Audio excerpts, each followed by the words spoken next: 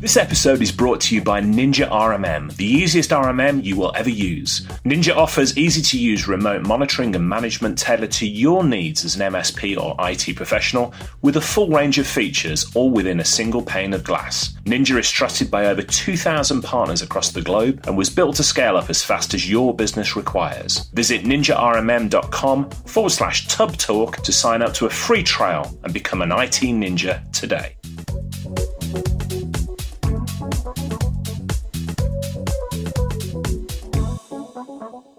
You're listening to Tub Talk, the podcast for IT business owners, with our featured conversation with Richard Tubb and Tiana Wilson-Buys of Talking Business.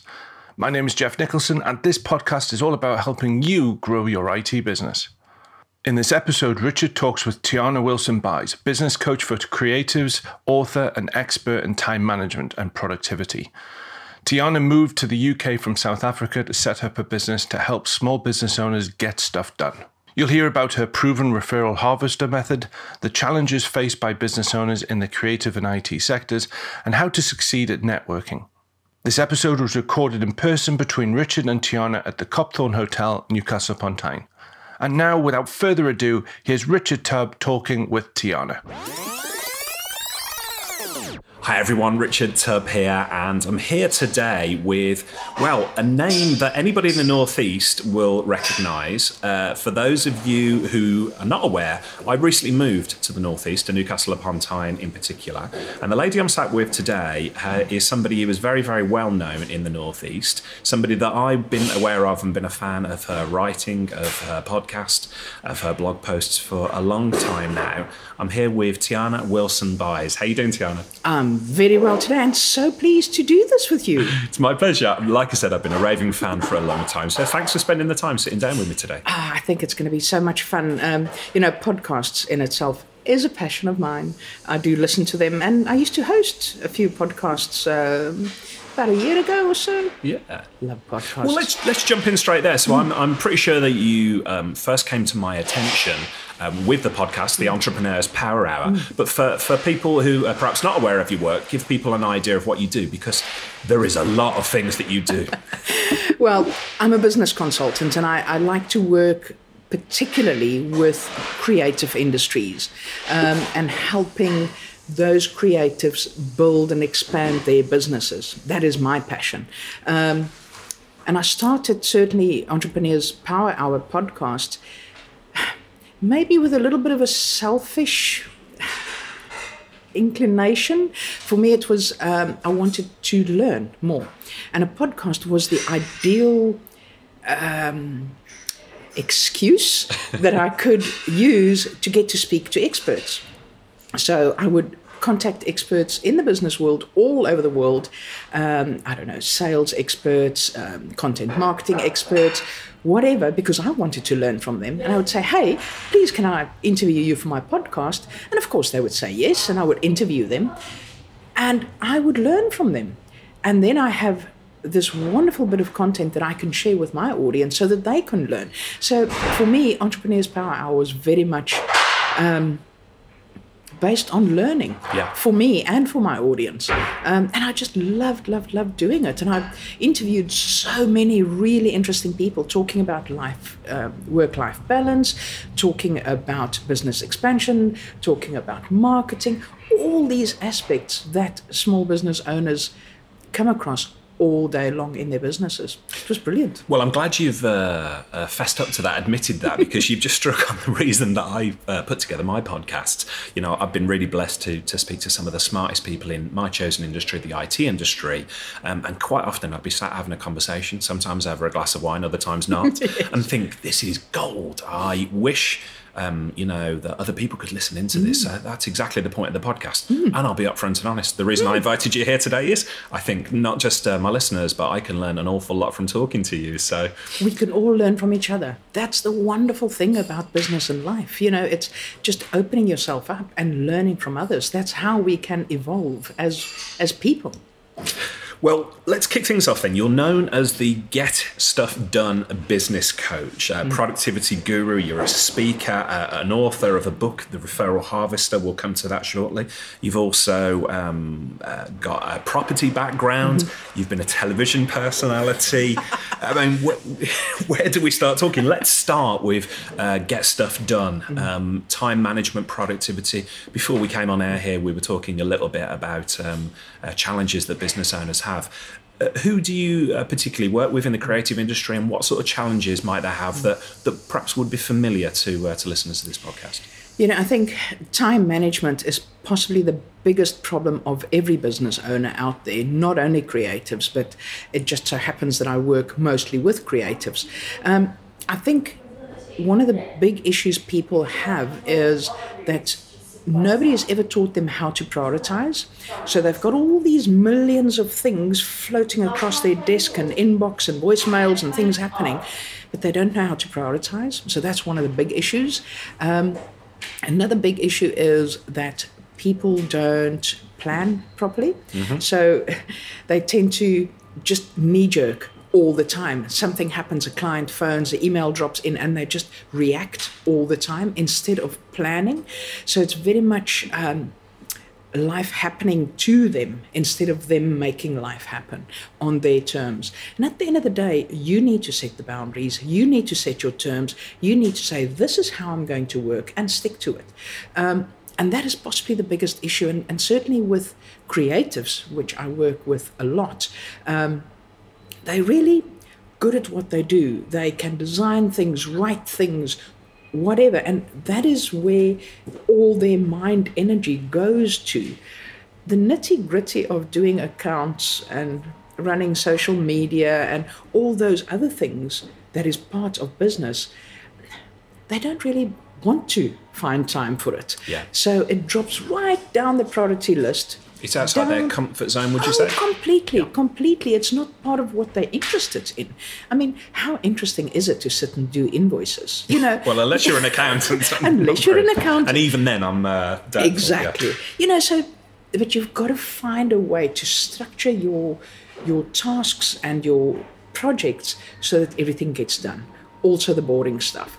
But to make sure that you still have enough time for free thinking, for being creative, because that is what we all are, whether you see yourself as a creative and in a creative industry or not. We are all creative. Hey, we are building businesses. That is creative in itself.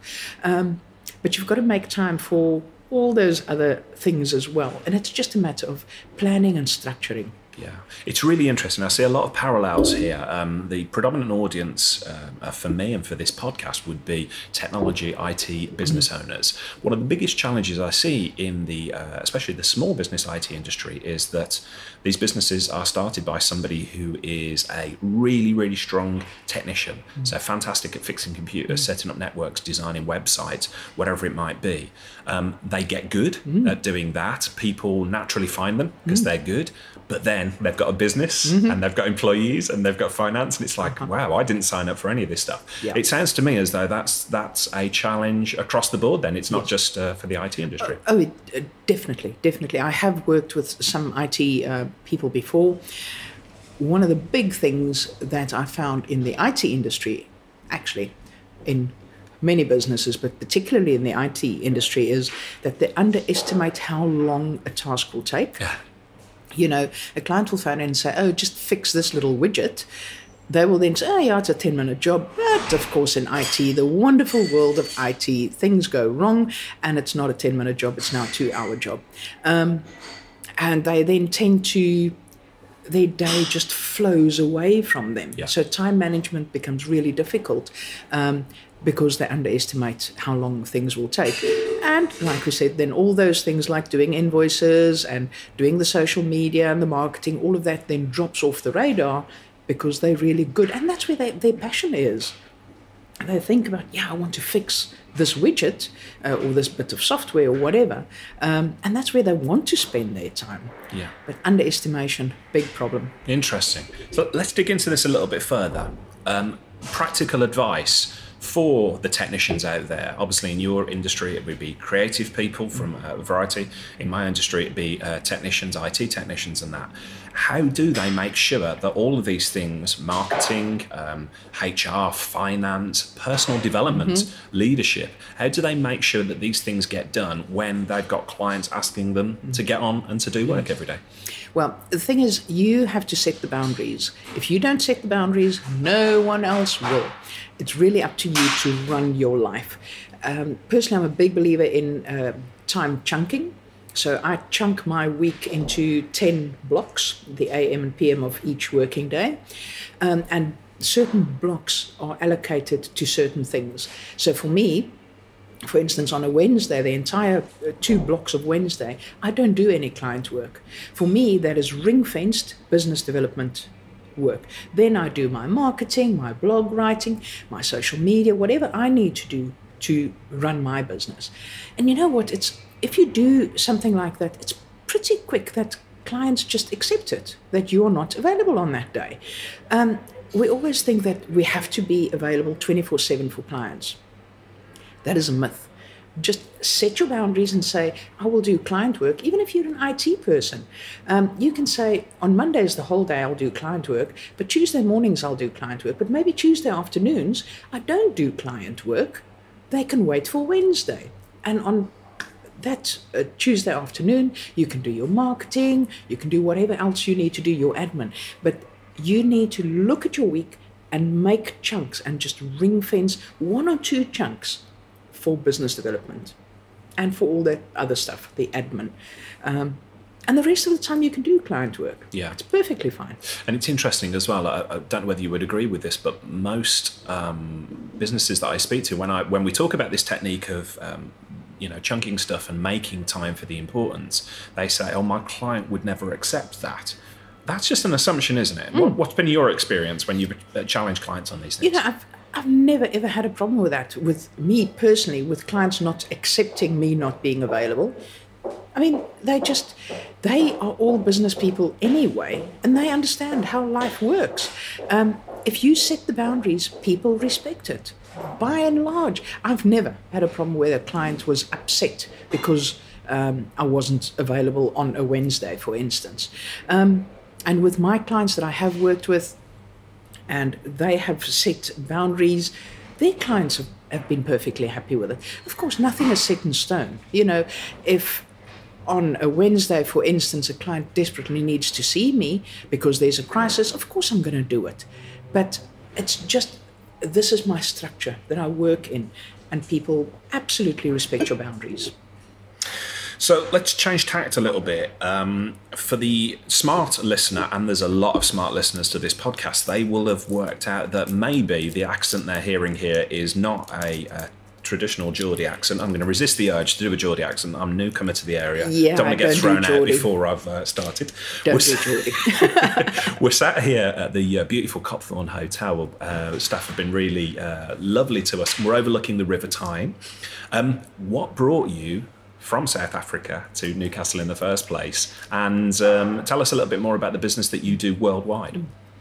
Well, you might laugh and you might think that I'm making this up, but I actually moved to the northeast. One of the reasons is the weather. It is cooler out here than in Africa, and I know people think I've lost my marbles. I haven't. I just I do like the weather. Yeah, it's cooler, it's nicer, so that's quite nice. But also I left South Africa for political reasons and for safety reasons. There are some issues out there with politics and personal safety. And, you get to a point where at the time I was in my mid-30s or so, and I just thought, I want to build a business. I want to build a good life for myself. And I felt I couldn't do it there. So I thought, all right, where can I go and add value to a community? And the UK came up, and we moved to the UK, lived down south for a bit, and then moved up to Newcastle just because it is a beautiful city.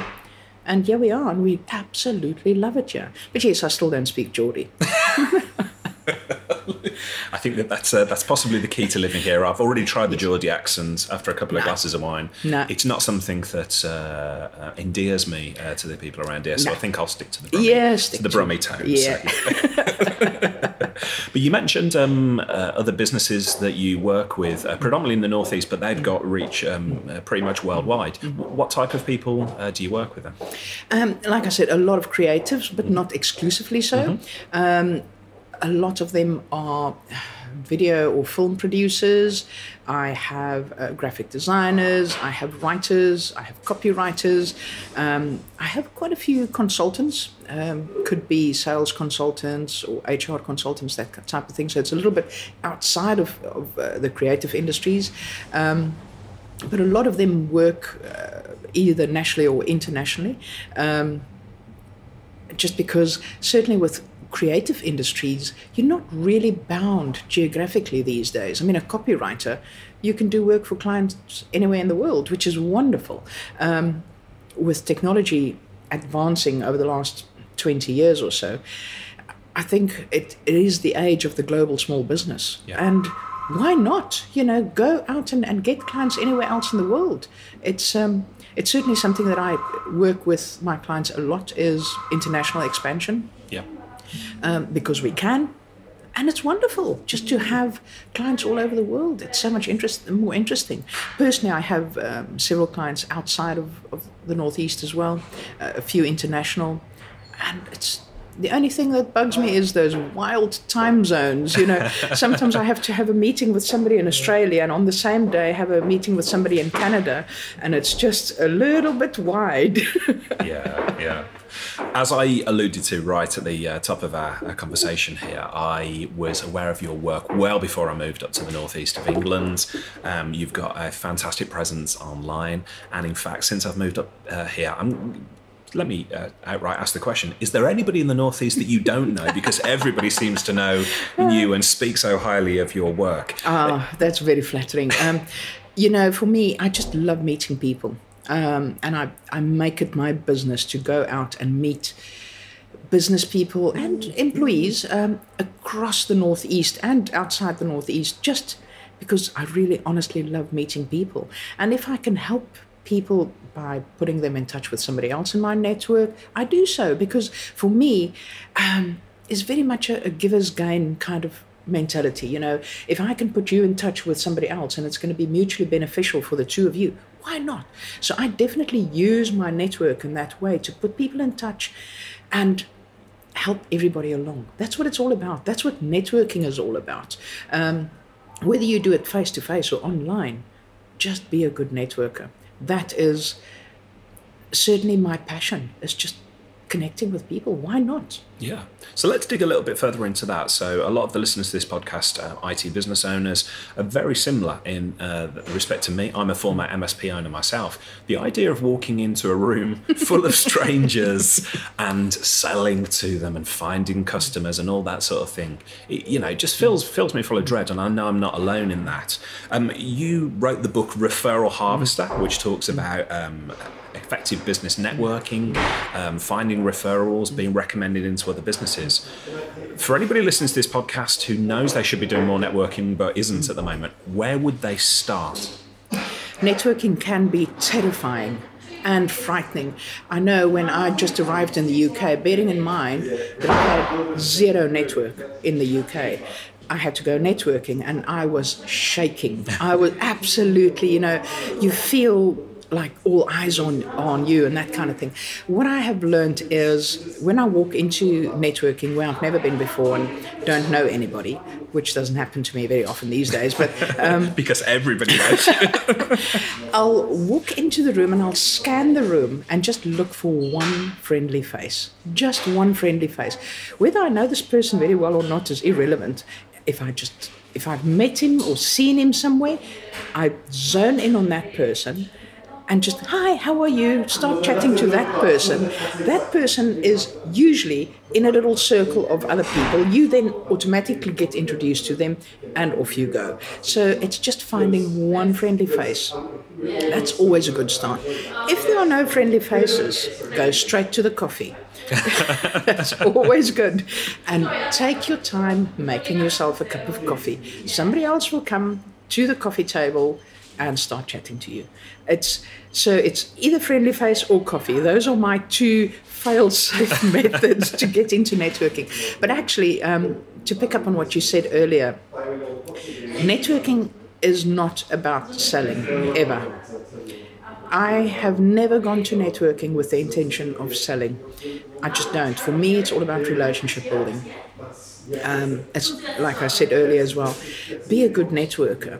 Go out there with the intention of meeting new people and seeing who you can help.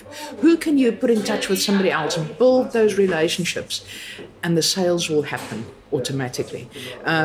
If you're a good networker and if you run a good old referral harvester, it will happen, but it all comes down to relationship building. That's how I've built my business always. Right now, 89.7% of all new business coming into my business is due to referrals. Yeah. And that's all due to relationship building. My personal view towards networking changed radically when I sort of flipped it on its head and started attending networking events. As you said, instead of going there to look to sell to people, to go, okay, look, I'm fed up of trawling the room, saying, oh, you're not a good fit as a client, you're not a good fit as a client, and just getting bored with it. Instead, I went to those events and thought, you know what? I'm going to talk to people, I'm going to keep my ears open, and I'm going to actually listen to what they say, and then I'm going to try and connect people. I'm going to see how I can add value. And for me, it really flipped things on its head and really changed. And the amount of referrals that came in after that was crazy. I think it's human nature, isn't it, to reciprocate? Of course. Yeah. That's one of the cornerstones of my referral harvester system, is that human nature is to reciprocate. Our parents taught us when we were little teeny weeny kids that if somebody gave you something, you say thank you, and it's almost instilling a sense of obligation to that person. It's human nature. We are hardwired to do this. Why not leverage that human nature to get more referrals? In a good way, of course. You never abuse people. That's not right. It's all about relationship building. And if you are nice to other people, you give referrals, you put them in touch, you give them information, whatever, it's all part of relationship building. But what I find with people in general with regards to getting referrals, it's almost random. Referrals just happen. They don't do it. And this is what we said earlier. People are reactional. They just react. Oh, a referral came in. Okay. Me, I like to be proactive, which is what the referral harvester system is all about. It's a proactive system that you can implement to get referrals. And it's really just a system to help you build those relationships with key people, with your A-listers, identifying your A-listers and building those relationships. And then it's almost like referrals come in on a conveyor belt system into your business. But you have to be proactive, like everything else in business, So apart from going out and picking up your book, The Referral Harvester, tomorrow, what is the one action that you would say to anybody who has been perhaps procrastinating about networking and referrals in general? What's the one thing they could go away and do immediately after listening to this podcast to make life easier and better for themselves? Probably the first thing, if you want to go out networking and building those relationships, is go and identify some networking event near you right now. Go and find one and then sit down. And this is for people who are new to networking and old hands. Just sit and think, why am I going to this event? Get your why in your head straight first and sort of work out a primary goal and a secondary goal for each and every event. And that goal should never be to sell. But work out why you're doing this. Be strategic about it. And then go and read The Referral Harvester, like you said. Shameless plug. Just a subtle plug. I think it was subtle. And just learn how to build those relationships. That's really what it's all about. Yeah. And as well as talking about business networking, you actually facilitate business networking. So I mentioned that we're at the Copthorne, right on the Quayside River, on the River Tyne here. you run a business networking event. Do you want to tell people who perhaps in the Northeast to where they can learn more about that? Yeah, Mind Your Business Networking came about 18 months ago. I was in a networking group, and you know when a networking group just fizzles out, and that's what happened there. And we had a core of maybe 4 members left who were really nice people, and we enjoyed networking together, but the organizer wasn't really that interested, and it just fizzled out. So somehow, I don't quite know how this happened, I decided, okay, I will take charge. So I created Mind Your Business Networking, and it just grew organically because the basis of it is relationship building. Yes, it's a members organization, but I've also made it so that it is cost effective, because a lot of networking out there can be really expensive. Yeah. So I've made it cost effective to make it available for more people. It's very much for small business owners.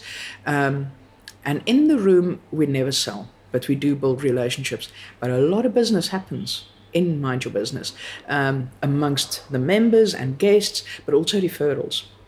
Because you get to know people, you meet them every second week, you really build a relationship over time. And it's all about getting to know somebody, liking them, trusting them, and then it's easy to give those referrals. And that's what Mind Your Business Networking is all about. And yeah, if anybody is interested to join us, they can just drop me an email and I'll be more than happy to invite them along. It'll be brilliant. We love meeting new people. Cool. And we'll make sure that all of Tiana's details are in the show notes for this as well. So, but Mind Your Business Networking every second Tuesday at the Copthorne on the Quayside in Newcastle upon Tyne. So let's rewind a little bit. We were talking about books. I'm intrigued. I know from other conversations with you that you're a book reader, a voracious book reader, the same as me. What's one of the latest books that you've read that really made an impact on you? I do tend to reread books from time to time because I feel as we as humans and as business people evolve, we can learn more. So I've just actually finished Eat That Frog, which is a Brian Tracy book. That's brilliant. Just before that, I read a book called Do It Tomorrow, which I really loved. It really resonated with how I work. It's very much about not being reactional. When something comes in, don't do it today, schedule it for tomorrow or another day. And I really love that. The author now slipped my mind, but it's really brilliant. Do It Tomorrow, brilliant book. And then the next book that I've just plucked out of my bookshelf that I've read before and am rereading now is called The Winner's Bible. And it's very much about mindset, and because it is so important as business owners to have the right mindset for expansion, but also to understand ourselves as humans. Who are you as a person, not only as a business person, but as a person, because all of that impacts on your business. And I think a little bit of self-discovery from time to time is a really good thing. And The Winner's Bible is really good for that. So I'm just about to reread it. So let's talk about the winner's mindset for a minute, and let's talk specifically, Eat My Frog or Eat That Frog, putting things off. What does a typical day look like for you? How do you set yourself up for success each and every day? For me, planning is the cornerstone of what I do. So on a Friday afternoon, I have 2 hours scheduled always to do my planning for next week. And I literally plan my entire week with all my meetings goes in first, and then I look at what projects am I working on, and I schedule them. And like I said earlier, you have to estimate or try and estimate how long will a task take you, and then schedule in enough for the day. But what people do is they write a to-do list, and a to-do list can be 77 gazillion miles long. And you'll just never, ever finish it. Now, for me, I work on a will-do list, which is a closed list. So if it's on the list and the day starts, like on Monday morning, I come in, I know what's on my list. That is what I do. Nothing else gets added to that list unless it's an absolute emergency. I also only schedule in 75% of my time for the day because life happens. Yeah, you have a buffer. You do. I mean, anything can happen. You could underestimate a task, so that can throw out your time management. A client might contact you and it might be a crisis, or you might be ill, or, things happen. So I schedule in 75% of my time. The other 25%, I leave open for that buffer. And if the day goes well and life does not happen, it means I have 25% extra left over. So I've got 2.5 hours. What do I do with 2.5 hours? Okay, I can start tomorrow's tasks, or I can go and get my teeth into a project that I wanted to do, or I can treat myself and go home. It's whatever you want to do. If your stuff for the day is done, it's done. Yeah. So for me, my typical day is absolutely scheduled, always. My to-do list is there, and I work through them. And I don't cherry pick because I don't have to. Everything on my list for today has to get done for today. The fact that I plan everything means that I get everything done. Because you've planned your whole week, you make sure that you do all the client work, all the marketing, all the accounts, all the admin, all the social media, everything, all the business development, it all fits in because you've planned it. And that means that I can actually get absolutely everything done. Yeah, fascinating. So I have, for the longest time, kept a to-do list, and I like to think of myself as a fairly productive person. But it was a revelation at the start of this year. It's my friend, the author Chris Ducker, said to me, if it's scheduled, it'll happen. If it's not scheduled, it's not going to happen. Quite right. That was a revelation to me, to actually, instead of putting things on this endless to-do list, to say, okay, when am I going to find the time to do it? Because, another quote that I hear out there, you can do anything you want to do, but you can't do everything that you want to do. So adding to an endless to-do list is not going to make life happen. So the power of scheduling, really, really powerful. Quite right. If it is scheduled, it'll happen. And I see too many people, again, particularly in the creative industries, where they have 1 million ideas, but you cannot do all 1 million ideas in the same time. So I work on a waiting room system. Any idea that comes into my head, I will write it down, and it goes into my waiting room, which really is just a little drawer in my office, which says waiting room. And then once a month, I go into my waiting room, pluck all of them out and say, okay, I now have so much time in the next month to do a project. Which one of these crazy ideas now has the highest priority, will have the biggest impact? Which one am I interested in doing? And I never take on more than 3 projects at the same time. And this is business development projects, because you just can't cope with all of them. So if I finish one, I go to the waiting room and pluck one out. But it is a good idea to just jot down your idea and put it somewhere in your waiting room. Because the other thing, if you don't jot it down, you forget that brilliant idea. Yeah. Or it rattles around in your head and you've got that nagging feeling that something I should be doing. Yeah. So I just have my waiting room, and that's where I keep them. It really works quite well. Yeah. Evernote is my waiting room. Obviously, being a techie, being a geek, I tend to use technology. But yeah, I tend to drop ideas into Evernote, ideas for blog posts, for podcast guests, for projects, everything. As long as it's out of your head and down on paper. That's quite right. If you get it down on paper or onto your screen, it gets out of your head, which means it clears your brain space to focus on whatever you need to do. But if you leave it over there rattling around with the other zillion ideas, you actually just can't get anything done in your head. You've got to get it out, get it on paper. Or I know one of my clients like to do little audio files. So she'll speak her idea, and she's got a whole folder full of these crazy things that she'll get to. That's where she keeps her waiting room. So hey ho. I like it. But the advice there is get it out of your head and stop it rattling around there. So we've talked about business success. You're very successful at everything you've turned your hand to. You help clients to be successful. What about the flip side of the coin? What about the mistakes you've made? Would you care to share any mistakes you've made and what you've learned from them? I think we learn much more from our mistakes, or let's call them failures, than our successes. Yes, success feels really good and makes us all warm and fuzzy inside. But I think where you really get street smarts is when you hit a brick wall. I've made many, many mistakes in business over the years.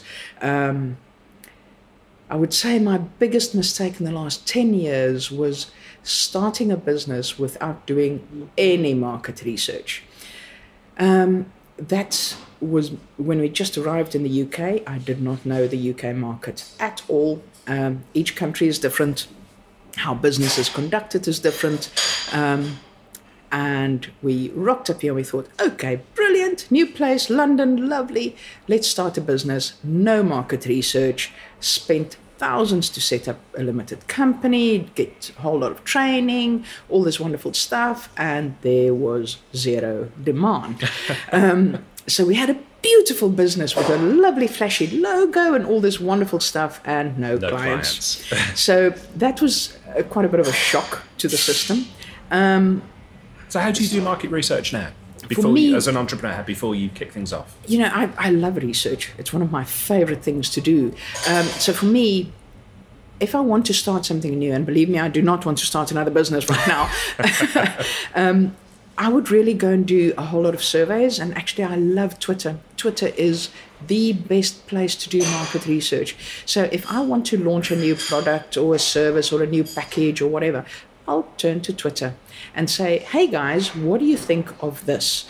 And, you know, I've got, 11,500 followers or so on Twitter, and a lot of them are really engaged. So they're perfectly happy to give me their input.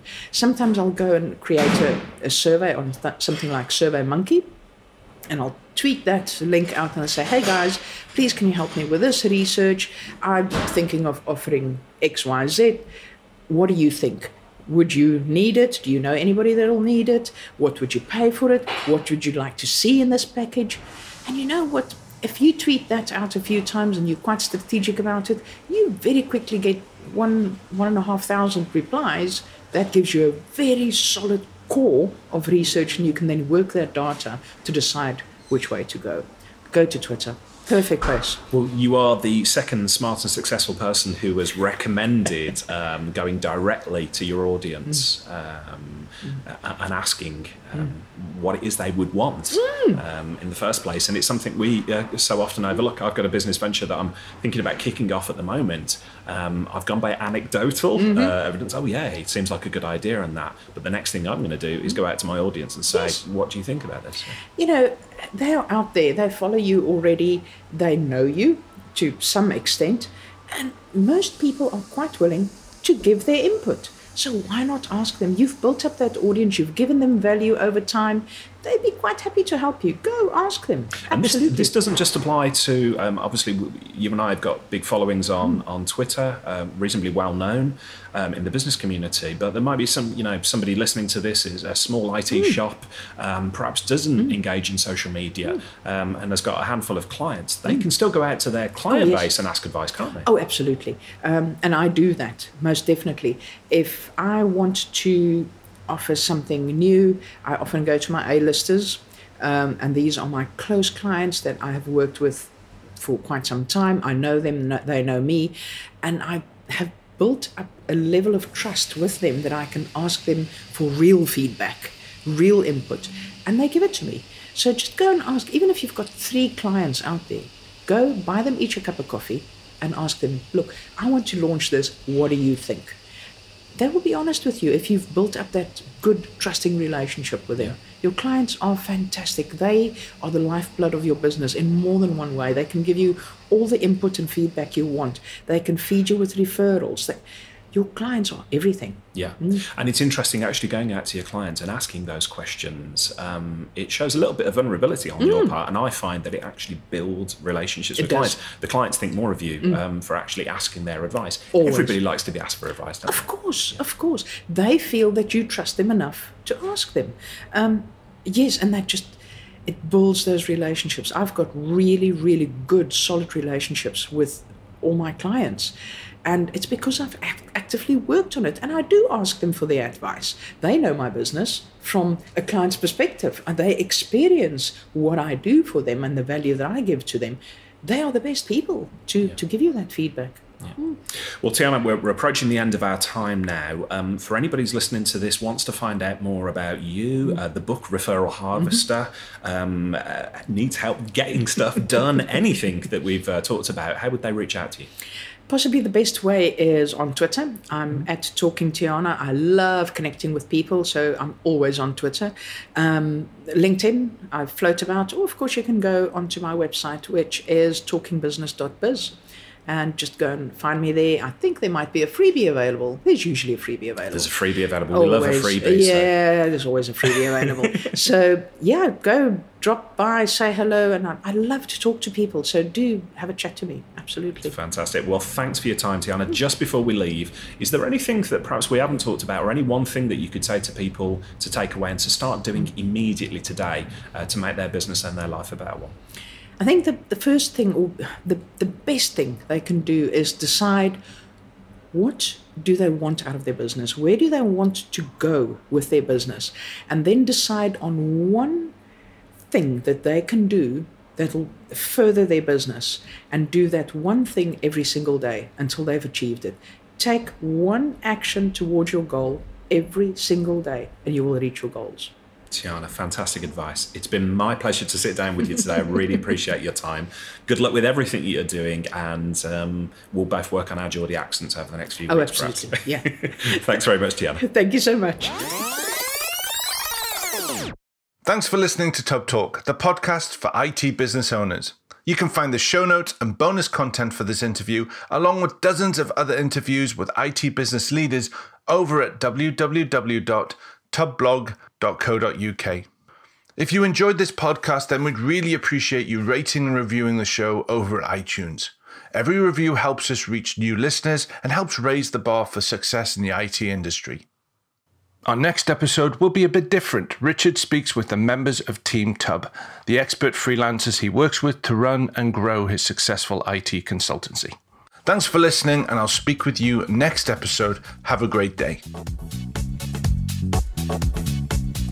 This episode is sponsored by Ninja RMM, the easiest RMM you will ever use. Ninja focuses on simplifying your life as an MSP or IT professional. Are you moving from a break-fix model to fully manage your assets? Have you already embraced the world of managed services and are looking to expand your portfolio?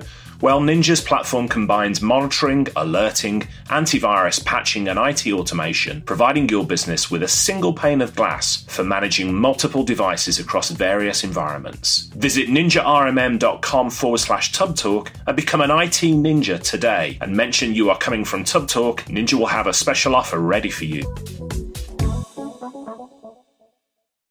Hey team, this is Richard again. Just one more thing before you take off, and that is MSP Insights. Now, every Tuesday, I share my thoughts on the business of IT with you, the managed service community. Thousands of managed service providers already subscribe to MSP Insights. It's easy to sign up, easy to cancel. MSP Insights is basically a short email from me every Tuesday without fail, with advice on growing your IT business, plus cool resources I've found, discovered, or started exploring that week. It's kind of like my diary of cool things, and often includes articles or books I've read, tools I've discovered, and events I think you'd be interested in, often sent to me by my friends and Tub Talk podcast guests. So, if that sounds fun, a short tiny bite of MSP goodness every Tuesday, and you'd like to try it out, just go to go.tub.co/Tuesday. That's go.tub.co/Tuesday. Drop in your email and you'll get the very next one. Thanks for listening.